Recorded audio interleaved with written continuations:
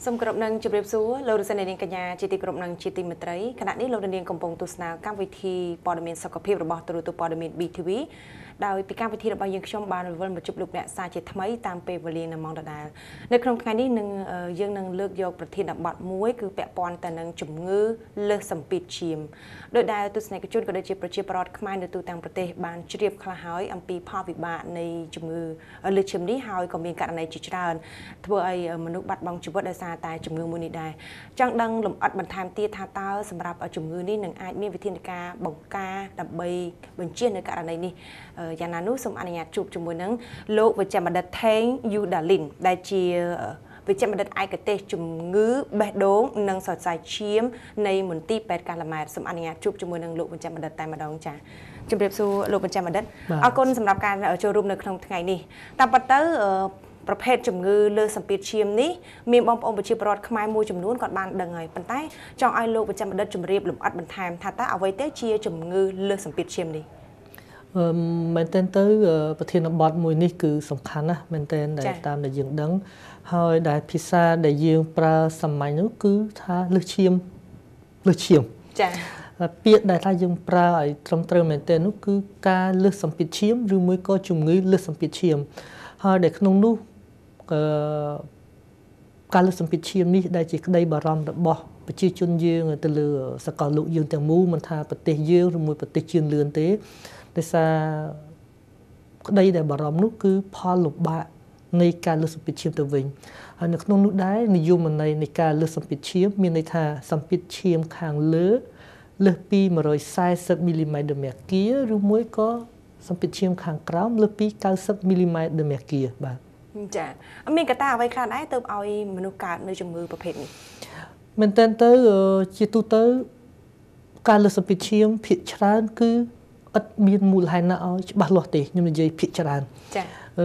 ភាគតិចទេដែលមានមូលហេតុដែលក្នុងនោះប្រហែលយើងនិយាយថា 10% ចុះដែលមានមូលហេតុប៉ុន្តែខ្ញុំសូមមិនរៀបរាប់នៅក្នុងកម្មវិធីផ្សេងបទនេះទេប៉ុន្តែយើងមានកត្តាជំរុញដែលធ្វើឲ្យប្រជាជនយើងងាយនឹងមានលើសសម្ពាធឈាមឧទាហរណ៍គាត់មានទឹកនោមផ្អែមគាត់ធាត់គាត់ជក់បារីគាត់ប្រសាប្រៃគាត់មិនធ្វើការលំហាត់ប្រាណហើយដែលក្រោយនេះនៅស្រុកយើងដែលចាប់ផ្ដើមសម្បូរហូរហៀរនោះគឺការបែបបទនៃការហូបចុករៀប fast food បាទរបបអាហារមានន័យថាបែបបទលក់ខាងលិចដូចជា hamburger ដូចជា pizza ជាដើមដែលអ្នកទាំងនោះគឺគាត់ងាយនឹងប្រឈមមុខនឹងការលើសសម្ពាធឈាមច្រើនជាងអ្នកធម្មតាអាចមកពីលើសជាតិខ្លាញ់ដែរទេបាទលើសជាតិខ្លាញ់ដែលក្នុងខ្ញុំបានរៀបខាងដើមដែរលើសជាតិខ្លាញ់ហើយមួយនោះទៀតគឺមានន័យថាយើងមានឪពុកម្ដាយយើងលើសសម្ពាធឈាមអញ្ចឹងកូនចៅចំនួនក្រោយក៏អាចងាយនឹងប្រឈមមុខនឹងជំងឺលើសសម្ពាធឈាមច្រើនជាងអ្នកដែលអត់មានឪពុកម្ដាយលើសសម្ពាធឈាមអញ្ចឹងអាចមានន័យថាជាជំងឺដំណពូជយើងថាដំណពូជក៏មិនជាត្រូវឲ្យថាប្រកាសជាក់លាក់ដែរគ្រាន់តែយើងងាយនឹងប្រឈមមុខលើសសម្ពាធឈាមច្រើនជាងអ្នកដែលអត់មានឪពុកម្ដាយលើសសម្ពាធឈាមចានៅក្នុងនោះដែរសម្រាប់ជំងឺលើសសម្ពាធឈាមនេះដោយដែលលោកវិជ្ជបណ្ឌិតបានមានប្រសាសន៍អំបញ្ញមិញពាក់ព័ន្ធទៅនឹងកម្រិតនៃឈាមចង់ឲ្យលោកវិជ្ជបណ្ឌិតសម្រាយបន្តិចថាតើងាយយល់ទេសម្រាប់បងប្អូនប្រជាពលរដ្ឋមួយចំនួនគាត់ពិបាកយល់ចង់ឲ្យលោកវិជ្ជបណ្ឌិតបង្ហាញថាតើប្រភេទសម្ពាធឈាមកម្រិតណាដែលអាចចាត់ទុកថាជាសម្ពាធធម្មតាសម្រាប់មនុស្សម្នាក់ចាបើយើងនិយាយថាធម្មតាខ្ញុំអត់ចង់ថាបកស្រាយច្រើនថាតាមលក្ខណៈបច្ចេកទេសមានន័យថាឲ្យតែសម្ពាធឈាមយើងក្រោម140មានន័យឬខ្ញុំនិយាយថាសម្ពាធឈាមលើតែសម្ពាធឈាមលើភាសាបច្ចេកទេសយើងប្រើថា systolic លើសពី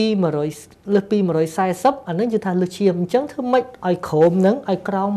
140មកមានន័យថាគាត់អត់ទាន់លើសសម្ពាធឈាមទេចា៎ឬមួយក៏សម្ពាធឈាមខាងក្រោមភាសាបច្ចេកទេសយើងថា diastolic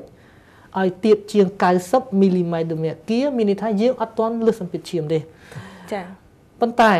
បើសិនបើយើងឲ្យលំអិតស៊ីជម្រៅបន្តិចទៀតមានន័យថាសម្ពាធឈាមឲ្យបានក្រោម110អានឹងមានតែប្រសើរបើសិនបើយើងចន្លោះ110ទៅ130នេះមានន័យថាយើងមានតែគៀកមានតែយើងអត់ទាន់លើសទេសម្ពាធឈាមប៉ុន្តែយើង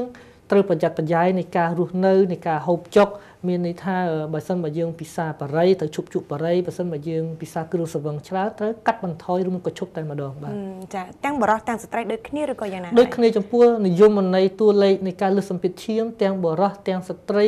គឺដូចគ្នាបាទហើយបច្ចុប្បន្ននេះសម្រាប់អ្នកដែលដូចដែលលោកបញ្ចាំបណ្ឌិតមានជំនាញទៅលើជំងឺនេះអញ្ចឹងឆ្លងកាត់ការព្យាបាលទៅលើអ្នកជំងឺច្រើនភាគច្រើនជាស្ត្រីឬក៏បរិះដែរឬក៏មានស្ថានភាពដូចគ្នាចំពោះសួរថាតើភាគច្រើនទៅលើបរិះឬស្ត្រីយើងឃើញថានៅក្នុងនោះស្ត្រីមុនអស់រដូវគឺភាគរយនៃការលើសសម្ពាធឈាមគឺតិចជាងបរិះទេប៉ុន្តែនៅពេលណាដែលគាត់អស់ចូលវ័យអស់រដូវអត្រានៃការលើសសម្ពាធឈាមអាចនឹងស្មើបរិះបាទចាប៉ុន្តែនៅពេលដែលស្ត្រីនិងបរិះគាត់មានជំងឺលើសឈាមដូចគ្នាលើសសម្ពាធឈាមដូចគ្នាថាតើសម្រាប់ស្ថានភាពនៃជំងឺរបស់ពួកគាត់ប្រហាក់ប្រហែលគ្នាឬក៏ស្ត្រីដែលគាត់អស់រដូវហ្នឹងគាត់មានស្ថានភាពធ្ងន់ធ្ងរជាងបរិះដែលកើតជំងឺនេះគឺដូចគ្នាតែម្ដងទេមានន័យថារោគសញ្ញាដូចគ្នាមិនខុសជាគ្នាប្រហែលទេប៉ុន្តែគ្រាន់តែថាជាទូទៅការលើសសម្ពាធឈាមរោគសញ្ញាគឺមិនជាធំដុំដែលគួរឲ្យកត់សម្គាល់មិនទេអញ្ចឹងហើយបានខ្ញុំភ្ជាប់តែម្ដងតកតងនឹងសំណួរនេះគឺតកតងទៅនឹងរោគសញ្ញានៃការលើសសម្ពាធឈាមជាទូទៅគឺมันមានរោគសញ្ញាឲ្យជាក់លាក់ណាឲ្យដឹងថាប្រកាសជាលើសសម្ពាធឈាមទេគ្រាន់តែថាជួនកាលគាត់អាចធីងធងគាត់អាចរួយកតឹងកកឬមួយអាចឈឺក្បាលបន្តិចបន្តួចតែប៉ុណ្ណោះអញ្ចឹងហើយបានដែលជាក្តីបារម្ភនៃការលើសសម្ពាធឈាមនោះគឺការមិនឲ្យយើងដឹងមកមិនឲ្យយើងដឹងមុនហើយទៅពេលដែលយើងដឹងថាមានលើសសម្ពាធឈាមមានន័យថាគាត់ចេញជាផលលំបាកនៃការលើសសម្ពាធឈាមចឹងហើយបានលើសសម្ពាធឈាមគឺជាឃាតករលាក់មុខយើងដឹងថាយើងលើសឈាមដោយសារយើងមានផលលំបាកណាមួយនោះចា៎បាទអញ្ចឹងមានន័យថាសម្រាប់មនុស្សម្នាក់គួរតែចាប់អារម្មណ៍អំពីសុខភាពរបស់ខ្លួនឯងនៅពេលដែលមានអារម្មណ៍ប្លែកត្រូវទៅពិគ្រោះជាមួយនឹងខាងលោកគ្រូពេទ្យជំនាញអ្នកដែលប្រឈមនឹងកើតជំងឺនេះហើយនឹងអាចដឹងថាគាត់កំពុងតែកើតនៅជំងឺលើសសម្ពាធឈាមនេះតើតែទៅពិគ្រោះជាមួយនឹងគ្រូពេទ្យជំនាញវាស់ឈាមឬក៏យើងត្រូវតែបូមឈាមទៅពិនិត្យសំណួរនេះល្អដោយដែលខ្ញុំនិយាយពីដំបូងនៃកម្មវិធីតែយើងនិយាយថាលើសឈាមមិនមែនថាចំនួនបរិមាណឈាមក្នុងខ្លួនយើងលើសនោះទេគឺសម្ពាធឈាមដែលលើសអញ្ចឹងគឺដើម្បីថាធ្វើរោគវិនិច្ឆ័យគឺការវាស់សម្ពាធឈាមដែលយើងប្រជាជនយើងបានដឹងគឺយើងដាក់ប្រដាប់វាស់ឈាមនៅដើមដៃឬមួយកដៃប៉ុន្តែដែលសុក្រិតគឺយើងវាស់នៅដើមដៃហើយនៅក្នុងនោះខ្ញុំសូមបញ្ជាក់កន្លែងនេះបន្តិចគឺនៅពេលណាដែលយើងវាស់សម្ពាធឈាមអ្នកជំងឺឬមួយអតិប្រជាជនយើងនោះគឺធ្វើម៉េចឲ្យគាត់មកសម្រាប់យ៉ាងតិចឲ្យបាន5ទៅ10នាទីហើយជៀសវាងការវាស់ក្រោយពិសាបារីក្រោយពិសាកាហ្វេឬមួយកូកាកូឡាឬមួយអាហារក្រោយពិសាអាហារឆ្អែតមានន័យថាក្រោយពិសាអាហារឆ្អែតក្រោយជក់បារីឬមួយក្រោយពិសាកូកាកូឡាឬកាហ្វេជាដើមអាចធ្វើឲ្យសម្ពាធឈាមឡើងនៅពេលណាដែលសម្ពាធឈាមឡើងបានម្ដងឧទាហរណ៍ថាឥឡូវប្រជាជនយើងមកជួបយើងមកជួបគ្រូពេទ្យអ្នកជំងឺមកជួបគ្រូពេទ្យវាស់ទៅឃើញសម្ពាធឈាម15យើងថាអូលើសឈាមហើយប៉ុន្តែយើងត្រូវរកមូលហេតុគាត់សិនទីមួយគាត់ថាគាត់ហត់គាត់មកភ្លាមវាស់គាត់ឈាមភ្លាមឃើញសម្ពាធឈាមឡើងអត់ទាន់ទេឲ្យគាត់សម្រាប់ឲ្យស្រួលសិនចាឬមួយក៏អ្នកជំងឺនឹងគាត់មានអារម្មណ៍ថារៀងភ័យផងមកពេទ្យគាត់ខ្លាចពេទ្យផងអញ្ចឹងឃើញសម្ពាធឈាមគាត់ឡើងភ្លាមអត់ទាន់ថាគាត់លើសសម្ពាធឈាមភ្លាមទេត្រូវបញ្យល់គាត់សម្រាប់ឲ្យបានស្រួលបួលសិនហើយវាស់ដៃសងខាងហើយប្រសិនបើវាស់ដៃសងខាងហើយឲ្យគាត់សម្រាប់ហើយសម្ពាធឈាមនៅតែខ្ពស់ដដែលត្រូវប្រាប់គាត់ថាកុំទាន់អាប្រើថ្នាំប្រសិនបើយើងអត់ទាន់ស្គាល់ពីស្ថានភាពគាត់ពីមុនប៉ុន្តែបើគាត់ថាខ្ញុំពីមុនឈាមខ្ញុំតែប៉ុណ្្នឹង15 16អានោះគាត់លើសឈាមមែនប៉ុន្តែបើពីមុនគាត់ថាគាត់អត់ដែរដឹងទេនឹងករណីនេះត្រូវតាមដានគាត់ណាត់គាត់មកជួបយើងលើកទី2ឬមួយទី3បន្តដើម្បីធ្វើការ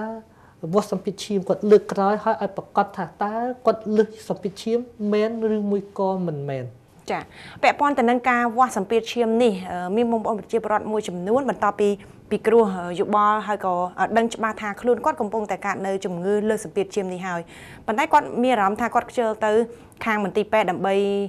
វាស់ជាបន្តទៀតគាត់ចង់តាមដានគាត់ដោយខ្លួនឯងគាត់ទិញឧបករណ៍មួយអាចជាការបានទេលោកវិជ្ជាបណ្ឌិតឡើយនេះករណីនេះគឺជាវិធីមួយប្រសើរនៅក្នុងចំណោមវិធីផ្សេងទៀតក្នុងការកំណត់ថាតើគាត់លើសសម្ពាធឈាមមែនឬមួយក៏មិនមែននៅពេលដែលគាត់វាស់ដោយខ្លួនឯងគឺនៅផ្ទះខ្លួនគាត់មានអារម្មណ៍ថាអត់ភ័យជាមួយក៏អត់ភ័យអត់បានមកមន្ទីរពេទ្យអញ្ចឹងគឺជួយយើងជាគ្រូពេទ្យដែលជាមិនថាឯកទេសឬមួយគ្រូពេទ្យទូទៅទេអាចឲ្យយើងដឹងថាអូឈាមគាត់នៅផ្ទះកម្រិតប៉ុណ្នេះចាទី1ទី2ភាគតិចទេដែលយើងអាចធ្វើបានដោយសារប្រជាជនមួយចំនួនធំទី1គាត់មិនបានថាទទួលការថាណែនាំឬមួយការប្រើប្រាស់នៃការវាស់សម្ពាធឈាមឲ្យបានប្រសើរឬមួយទៀតដូចខ្ញុំនិយាយពីខាងលើអញ្ចឹងឬមួយគាត់ថាទៅមកពីហាត់ប្រាណភ្លាមទៅវាស់ភ្លាមស្ទើរតែចុះភ័យឃើញឈាមឡើងរត់ទៅភ័យទៅឈាមរត់ទៅឡើងអញ្ចឹងមានន័យថានៅពេលដែលយើងប្រើកម្លាំងច្រើនក៏ធ្វើឲ្យសម្ពាធឈាមយើងឡើងដែរឬក៏យ៉ាងម៉េចកម្លាំងច្រើននោះមានន័យថាគាត់ហាត់ប្រាណអូមកទៅមកពីហាត់ប្រាណធាក់កង់ឬមួយមកពីរត់អីអញ្ចឹងស្រាប់មកភ្លាមវាស់សាក់មើលឈាមប្រមាណនៅពេលនោះឈាមឡើងហើយជាទូទៅទេបាទលោកប្រចាំបណ្ឌិតមានការកំណត់នៅពេលវេលាជាក់លាក់ណាមួយទេថានៅពេលណាដែលយើងអាចវាស់ទៅមានន័យថាវាមានប្រសិទ្ធភាពឬក៏អាចនឹងជាក់លាក់ពិតប្រាកដណាលោកប្រចាំបណ្ឌិតមែនតើគឺឲ្យបានពិតជាក់លាក់ពិតប្រាកដនោះគឺសម្រាប់ឲ្យបាន5ទៅ10នាទីចាមិនខ្វល់ពេលព្រឹកឬក៏ពេលល្ងាចពេលថ្ងៃនោះទេទី1ទី2យើងជៀសវាងអាហារដែលខ្ញុំនិយាយអាហារកាហ្វេឬមួយពិសាឆ្អែតពីខាងដើមខាងមុនចាទី3មានន័យថាគាត់សម្រាប់ឲ្យបានស្រួលពីយប់សិនឧទាហរណ៍ថាបើលើប៉ះសិនបើគាត់អត់បានគេងលក់2 3យប់ហើយអញ្ចឹងគាត់មកជួបគ្រូពេទ្យដោយសារគាត់គេងមិនលក់អញ្ចឹងអាការគេងមិនលក់នេះក៏ធ្វើឲ្យសម្ពាធឈាមឡើងត្រូវសួរមូលហេតុគាត់ដែរចំពោះខាងបរោះវិញគាត់ផឹកគ្រឿងសង្វឹមច្រើនពីល្ងាចឧទាហរណ៍ចុះចាសល់ច្រើនទៅចាស្អែកឡើងយើងធីងធំអញ្ចឹងនៅពេលណាដែលយកគាត់មកវាស់នេះឃើញឈាមគាត់ឡើងក៏អត់ទាន់យុតិកាដែរឬមួយអ្នកជំងឺដែលប្រើថ្នាំមួយចំនួនពិសេសថ្នាំបំបាត់ការឈឺចាប់ក្រុមពពួក steroid ឬមួយថ្នាំផ្ដាសាយដែលជាប្រភេទបាញ់ចំហយើងតឹងចំហផ្ដាសាយនោះក៏អាចឲ្យសម្ពាធឈាមឡើងដែរធ្វើឲ្យឈាមឡើងដែរបាទអញ្ចឹងត្រូវយើងរកមូលហេតុទាត់ចោលកត្តាទាំងអស់នេះសិនបានយើងធ្វើរោគវិនិច្ឆ័យប្រកាសថាគាត់លើសសម្ពាធឈាមមែនចាអញ្ចឹងយើងអាចតាមដានដោយខ្លួនឯងតាមរយៈការវាស់ឈាមបានប៉ុន្តែអ្វីដែលកាន់តែជាក់លាក់បន្ថែមទៀតសូមពិគ្រោះជាមួយនឹងខាងពេទ្យឯកទេសទៅលើជំងឺនេះលោកបញ្ចាំបណ្ឌិតបានបញ្ជាក់ច្រើនពីផលលំបាកចាមានប្រមាណដំណាក់កាលដែរលោកវិជ្ជាបណ្ឌិតសម្រាប់ជំងឺលើសសម្ពាធឈាមនេះដំណាក់កាលយើងមែនទៅយើងមានដំណាក់កាលកម្រិតដំបូងកម្រិតទី1ទី2ទី3ប៉ុន្តែសុំមិននិយាយចាស់ព្រោះនិយាយទៅប្រជាជនយើងសាមញ្ញគាត់នឹងពិបាកយល់អ្វីដែលខ្ញុំចង់បញ្ជាក់កន្លែងនេះគឺផលលំបាកវិញមានន័យថាឲ្យតែយើងលើសសម្ពាធឈាមហើយយើងព្យាបាលមិនបានត្រឹមត្រូវគឺការវិវត្តទៅជាបញ្ហាច្រើននៅក្នុងនោះខ្ញុំបាននិយាយហើយទី1តើតូនទៅក្បាលអាចឲ្យស្ទះឬមួយដាច់សរសៃឈាមក្បាលមានន័យថាគាត់អាចវិកមាត់ស្លាប់មកចំហៀងខ្លួនឬមួយនិយាយអត់បានទៅលើបេះដូងអាចឲ្យបេះដូងរីកបន្តមកទៅជាបេះដូងខ្សោយឬមួយក៏សេះសរសៃឈាមបេះដូងទៅលើតម្រងនោមអាចឲ្យគាត់ដំបូងយើងថាទឹកនោមប្រៃភាសាសាមញ្ញយើងចោះខ្ញុំនិយាយឲ្យអញ្ចឹងដើម្បីប្រជាជនយើងងាយយល់ចាដំបូងធម្មតាថាទឹកនោមប្រៃទេកាលពីការវិវត្តយូរដែលមិនបានព្យាបាលត្រឹមត្រូវគឺអាចឲ្យទៅជាការខ្សោយតម្រងនោមឬមួយទៀតតកតងទៅនឹងភ្នែកអាចឲ្យពិការភាពឬមួយងងឹតភ្នែកពាក់ព័ន្ធនឹងភ្នែកដែរត្រង់ចំណុចនេះលោកប្រចាំបណ្ឌិតឥឡូវនេះខ្ញុំចង់ដឹងបន្ថែមទៀតនៅពេលដែលមនុស្សម្នាក់គាត់ដឹងថាគាត់កំពុងតែកើតនៅជំងឺលើសសម្ពាធឈាមហើយត្រូវការព្យាបាលបែបណាដែរលោកប្រចាំបណ្ឌិតកន្លែងនេះខ្ញុំសូមបញ្ជាក់បន្តិចគឺការលើសសម្ពាធឈាមប្រសិនបើយើងធ្វើរោគវិនិច្ឆ័យថាគាត់លើសសម្ពាធឈាមមែនគឺទាមទារការប្រើប្រាស់មួយជីវិតមានថ្នាំលើសឈាមមួយជីវិតបាទកន្លែងនេះដែលដោយសារប្រជាជនមួយចំនួនធំខ្ញុំសូមបញ្ជាក់ឡើងលើកជារឿងផ្ទាល់តែខ្ញុំបានជួបប្រទះជាច្រើនគឺប្រជាជនយើងមួយចំនួនដែលគាត់មកមន្ទីរពេទ្យយើងសួរគាត់ថាពូមីងថប់ឈឺអីខ្លះពីមុនចាគាត់ថាគាត់លើសឈាមអញ្ចឹងយើងក៏សួរគាត់ថាឥឡូវប្រើថ្នាំអីខ្លះហើយគាត់ថាគាត់ឈប់ប្រើហើយមិនបានអញ្ចឹងគាត់ជាហើយឈាមគាត់ចុះទៀតហើយចាកន្លែងនេះខ្ញុំទាញមកអ្វីដែលខ្ញុំនិយាយពីមុនមានន័យថាអ្វីដែលថាគាត់លើសឈាមពេទ្យ mộtចំនួនតូចចុះដែលថាគាត់លើសឈាមធ្វើរោគវិនិច្ឆ័យពីមុនហ្នឹងគឺมันប្រកាសថាជាជំងឺលើសសម្ពាធឈាមទេគ្រាន់តែសម្ពាធឈាមឡើងពេលនោះដោយសារកត្តាណាមួយដែលខ្ញុំនិយាយរួចអស់ហើយអញ្ចឹងយើងអត់អាចឃើញតួលេខម្ដងជួបអ្នកជំងឺលើកទី1ឃើញតួលេខឡើងខ្ពស់ឲ្យថ្នាំគាត់ប្រើថាគាត់លើសឈាមមកប្រើទៅហើយមួយថ្ងៃទៀតទៅឈាមចុះវិញជាអត់ទេនេះដែលជាការយកខុសរបស់ប្រជាជនយើងតែស្អីការលើសសម្ពាធឈាមធំពីរទី1គឺការបញ្ចុះតួលេខឲ្យក្រោមកម្រិតខ្ញុំនិយាយពីខាងមុនគឺ100ក្រោម140សម្ពាធឈាមលើឬមួយក៏ក្រោម90សម្ពាធឈាមក្រោមទី1ទី2ការប្រើនៅពេលណាដែលឈាមយើងចុះទាបហើយក៏ដោយក៏នៅតែប្រើប្រាស់ថ្នាំលើសក្នុងប្រើប្រាស់ថ្នាំបន្ថយសម្ពាធឈាមដដែលហើយមួយជីវិតមានន័យថាយើងការពារផលលំបាកចាមានបែងចែកនៅកម្រិតជាតិថ្នាំទេលោកបញ្ចាំបណ្ឌិតបើតាមនេះខ្ញុំដឹងដូចជានៅលើទីផ្សារមានប្រភេទថ្នាំច្រើនចំពោះថ្នាំកុំឲ្យការព្យាបាលនៃការលើសសម្ពាធឈាមយើងមានច្រើនក្រុមនៅក្នុងនោះយើងនិយាយថាជាទូទៅចាស់5ក្រុមហើយក្នុងនោះយើងមានថាតើអ្នកជំងឺមានលើសសម្ពាធឈាមនេះគាត់មានជំងឺអីផ្សេងទៀតរួមផ្សំតើក្រុមណាដែលប្រើទៅប្រសើរហើយជាជំរើសដំបូងបាទយើងមានក្រុមដែលយើងជ្រើសរើសបាទមានបែងចែកទៀត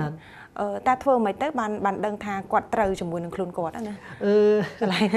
មិនចាចេះប៉ះសិនបើខ្ញុំនិយាយជាលក្ខណៈទូទៅមួយសិនដើម្បីឲ្យប្រជាជនយើងស្រួលយល់ប៉ះសិនបើអ្នកជំងឺមួយគាត់លើសសម្ពាធឈាមហើយគាត់អត់មានជំងឺអ្វីផ្សេងទៀតរួមផ្សំគាត់អត់មានខ្សោយបេះដូងអត់មានខ្សោយតម្រងនោមអត់មានសរសៃឈាមក្បាលគាត់អាចប្រើថ្នាំបន្ថយសម្ពាធឈាមមួយណាក៏បានចាមួយណាក៏បានអានេះខ្ញុំនិយាយថាជាទូទៅចោះបើសិនជាគាត់អត់មាន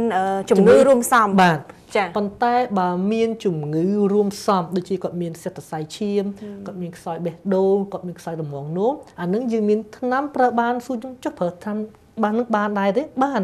ប៉ុន្តែបើសួរជំរើសណាដែលជាជំរើសដំបូងយើងមានអានឹងតើតាគ្រូពេទ្យឯកទេសដែលគាត់យល់ច្បាស់ជាងគ្រូពេទ្យទូទៅបើខ្ញុំជឿថាគ្រូពេទ្យទូទៅមួយចំនួនធំក៏គាត់បានជ្រាបពីនឹងដែរដោយសារតែអញ្ចឹងប្រជាប្រដ្ឋមួយចំនួនណាគាត់តែងតែយល់ថាការទៅទិញថ្នាំនៅ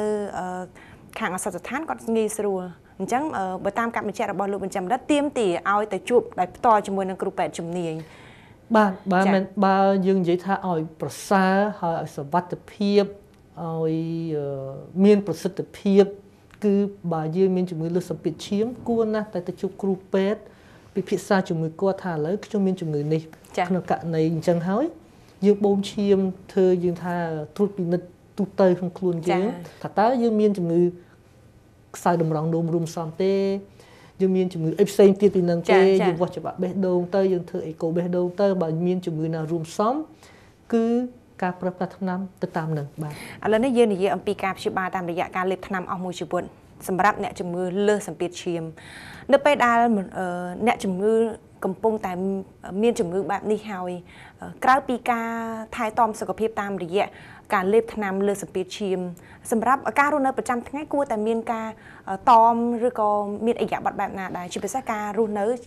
ដែលនេះខ្ញុំដឹងដូចជាមានការលើកឡើងមួយចំនួនសម្បីតែការគេងក៏មានការប្រយ័ត្នដែរយ៉ាងម៉េចដែរត្រង់ចំណុចនេះចា៎សំណួរនេះល្អដោយសារភាគច្រើនយើងនៅពេលណាដែលអ្នកជំងឺមកជួបគ្រូពេទ្យយើងមិនសូវបានមានពេលបានច្រើនបញ្យល់អ្នកជំងឺទេចា៎អ្វីដែលសំខាន់ក្រៅពីការព្យាបាលដោយសារប្រើប្រាស់ថ្នាំគឺការបែបបទនៃការរស់នៅហូបចុកនេះគឺសំខាន់មែនទែនចា៎ដោយសារការបែបបទនៃការរស់នៅនៃការហូបចុកនេះគឺអាចកាត់បន្ថយសម្ពាធឈាមរបស់អ្នកជំងឺបានមួយចំណែកណានោះឧទាហរណ៍ឈប់ជក់បារីចា៎កាត់បន្ថយគ្រឿងសង្វឹងឬមួយឈប់តែម្ដងបន្ថយទម្ងន់ចា៎តោមប្រៃមានន័យថាយើងប្រសាសន៍ក្នុងកម្រិតទាបណាមួយនោះហាត់ប្រាណចា៎បើសិនបើយើងធ្វើបានប៉ុណ្ណេះអត់មានចាំបាច់ចំណាយថវិកាណាអស់ហើយស្រួលក្នុងខ្លួនយើងទៀតគ្រាន់តែទិញថ្នាំគ្រាន់តែយើងទិញថ្នាំហើយយើងប្រើមធ្យោបាយដែលយើងរស់នៅប្រចាំថ្ងៃដែលខ្ញុំនិយាយមិញហ្នឹងគឺជាមធ្យោបាយពីរធំគឺការមិនប្រើប្រាស់ថ្នាំហើយនឹងប្រើប្រាស់ថ្នាំទាំងពីរនេះគឺការកាត់បន្ថយនៃផលលំបាកនិងផលវិបាកនៃការលើសសម្ពាធឈាមបានច្រើនចំណុចទាំងអស់នេះវាជាផ្នែកមួយនៃការបង្ការដែរទេសម្រាប់អ្នកដែលមិនទាន់កើតជំងឺនេះបាទមែនតើទៅ អ្វីដែលថាបែបបទនៃការរស់នៅការហូបចុកហ្នឹងមិនមែនត្រឹមតែព្យាបាលនៃអ្នកដែលលើសឈាមទេអ្នកដែលមិនទាន់លើសសម្ពាធឈាមក៏ត្រូវតែធ្វើឲ្យបានជាប្រចាំចា៎មិនមែនត្រឹមតែតកតងនឹងការលើសសម្ពាធឈាមទេតកតងនឹងទឹកនោមផ្អែមតកតងនឹងជំងឺបេះដូងតកតងនឹងជំងឺសួតផ្សេងជំងឺរ៉ាំរ៉ៃផ្សេងច្រើនទៀតបាទចាអញ្ចឹងឲ្យកាន់តែលម្អិតបន្ថែមទៀតសូមអញ្ជើញទៅជួបជាមួយនឹងគ្រូពេទ្យជំនាញឯកទេសដូចជានៅខាងមន្ទីរពេទ្យកាល់ម៉ែតជួបជាមួយនឹងលោកគ្រូផ្ទាល់ដោយសារតែលោកបញ្ចាំបណ្ឌិតគឺធ្វើការនៅមន្ទីរពេទ្យកាល់ម៉ែតទៅលើជំនាញនេះអរគុណលោកបញ្ចាំបណ្ឌិតដែលបានរៀបរាប់ច្រើនអំពីប្រធានបទនៅក្នុងថ្ងៃនេះតើចុងក្រោយនេះលោកបញ្ចាំបណ្ឌិតមានជាសារអ្វីសម្រាប់ផ្ដាំផ្ញើទូដល់ទស្សនិកជនជាពិសេសប្រជាពលរដ្ឋខ្មែរនៅទូទាំងប្រទេសទេចាបាទជាចុងក្រោយអ្វីដែលខ្ញុំចង់ទាញចំណាប់អារម្មណ៍បន្តិចនៃផលលំបាកនៃការលើសសម្ពាធឈាមដោយសារប្រជាជនយើងមួយចំនួនធំយើងគ្រាន់តែដឹងថាលើសឈាមប៉ុន្តែអត់ដឹងថាហានិភ័យឬមួយគ្រោះថ្នាក់នៃការលើសសម្ពាធឈាមនឹងប៉ុណ្ណាយើងអត់ទាន់ដឹងទេចា៎ខ្ញុំឧទាហរណ៍មិនមែនឧទាហរណ៍ជាតួលេខជាក់ស្ដែងក្នុងនឹង WHO គេបានចេញជាតួលេខការស្លាប់នៃគ្រោះថ្នាក់ចរាចរណ៍នៅក្នុងស្រុកខ្មែរយើង2017គឺ 3% ចា៎ផ្ទុយមកវិញការស្លាប់នៃផលលំបាកនៃជំងឺលើសសម្ពាធឈាមដែលក្នុងនោះមានប៉ះពាល់ទៅដល់បេះដូងក្បាលសរសៃឈាមក្បាលហ្នឹងគឺរហូតដល់ 15% ទៅ 20% អញ្ចឹងយើងគិតមកវិញការស្លាប់ដោយសារផលលំបាកនៃការលើសសម្ពាធឈាមហ្នឹងលើសគ្រោះថ្នាក់ចរាចរណ៍រហូតដល់5ដងឯណោះយ៉ាងតិច5ដងប៉ុន្តែថៃបានប្រជាជនយើងចាប់អារម្មណ៍ខ្លាំងជាគ្រោះថ្នាក់ចរាចរណ៍ដោយសារការប្រព័ន្ធផ្សព្វផ្សាយនៅក្នុងយើងឃើញភាគច្រើនតាមទូរទស្សន៍ក៏ដោយតាម Facebook ឬមួយ media មួយចំនួនណានោះគឺខ្សែជាដើមឧទាហរណ៍គឺគ្រោះថ្នាក់ចរាចរណ៍គាត់ថតមកឃើញឈាមឃើញគ្រោះថ្នាក់ស្បែកស្ដែងប៉ុន្តែផ្ទុយមកវិញខាងផលលំបាកនៃការស្លាប់ដោយសារផលលំបាកនៃការលើសសម្ពាធឈាមមិនបានពន្យល់ឬផ្សព្វផ្សាយបានទូលំទូលាយទេអញ្ចឹងខ្ញុំឆ្លៀតក្នុងពេលនេះគឺទាមទារឲ្យប្រជាជនយើងគឺត្រូវបារម្ភឲ្យភ័យខ្លាចនៃការលើសសម្ពាធឈាមមានន័យថាបើសិនបើបងប្អូនឬមួយប្រជាជនយើងដឹងថាមានជំងឺលើសសម្ពាធឈាមគឺទាមទារការប្រើប្រាស់ថ្នាំមួយជីវិតទី1ទី2ការបែបបត់នៃការរស់នៅហូបចុកការធ្វើលំហាត់ប្រាណពីរនេះគឺសំខាន់ដើម្បីជួយកាត់បន្ថយការចំណាយមិនមែនថាអ្នកជំងឺទេគឺការចំណាយរបស់ប្រទេសយើងទាំងមូលទៅលើវិស័យសុខាភិបាលចា៎ហើយទី2គឺដើម្បីសុខភាពរបស់ប្រជាជនយើងទាំងមូលតែម្ដងបាទអរគុណលោកបញ្ចាំបណ្ឌិតតាមរយៈការបកស្រាយលម្អិតបន្ថែមទៀតសង្ឃឹមជឿជាក់ថាទស្សនិកជនដែលកំពុងទស្សនាក៏ដូចជាបានស្ដាប់នៃការបកស្រាយបន្ថែមរបស់លោកបញ្ចាំបណ្ឌិតដែលមានឯកទេសជំនាញទៅលើជំងឺបេះដូងនិងសរសៃឈាមនៃមន្ទីរពេទ្យកាល់ម៉ែតនេះនឹងដឹងនឹងជាចំណេះដឹងបន្ថែមទៀតអញ្ចឹងនៅពេលដែលឥឡូវនេះសង្ស័យថាខ្លួនកំពុងតែមានបញ្ហាអញ្ជើញរុះរាន់ទៅពិគ្រោះយោបល់ជាមួយនឹងគ្រូពេទ្យឯកទេសដើម្បីព្យាបាលនិងថែទាំសុខភាពដើម្បីទទួលបាននូវសុខភាពល្អសូមអរគុណសម្រាប់ការតាមដានទស្សនារបស់លោកអ្នកនៅក្នុងឱកាសក្រោយពីកម្មវិធីរបស់យើងនឹងវិលមកជួបលោកអ្នកសាជាថ្មីដែលនាំយកអំពីប្រធានបទសំខាន់បន្ថែមទៀតដែលជាប្រយោជន៍សម្រាប់សុខភាពរបស់លោកអ្នកក៏ដូចជាព័ត៌មានពាក់ព័ន្ធទៅនឹងវិស័យសុខាភិបាលនៅក្នុងប្រទេសជាតិកម្ពុជាខណៈនេះនាងខ្ញុំរួមនឹងលោកបញ្ចាំបណ្ឌិតសូមអរគុណនិងសូមគោរពលាចា៎